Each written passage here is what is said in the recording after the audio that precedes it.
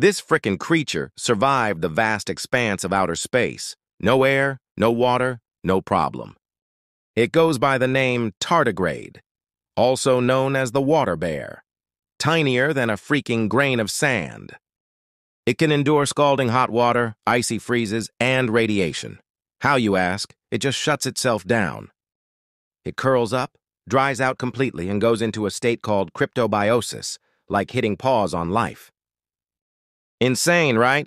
If this just blew your freaking mind, smash that like button and hit follow for more wild nature facts. But let's get back to our itty-bitty astronaut. In 2007, scientists blasted tardigrades into space. No oxygen. They floated around in the vast emptiness for 10 whole days. And guess what? They came back alive. Like, it was no big deal. Some of them even had babies afterwards. This ain't some sci-fi fantasy. It's legit science. They're basically immortal little jelly beans. And who knows, they might just outlive all of us.